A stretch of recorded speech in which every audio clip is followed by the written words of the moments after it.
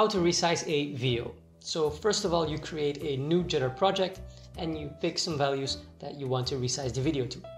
Then you set these values in the artboard size property. So for this one, let's take 600 by 400, something like this. And if you want, you can also select a preset format that we provided for you.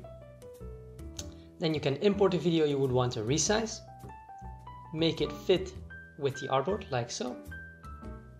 And now you successfully resized a video. Now you can hit export, but with the export there is something to keep in mind, and that is that if the goal of this resize was to just change the aspect ratio of your video, you can export in whatever format and size you want.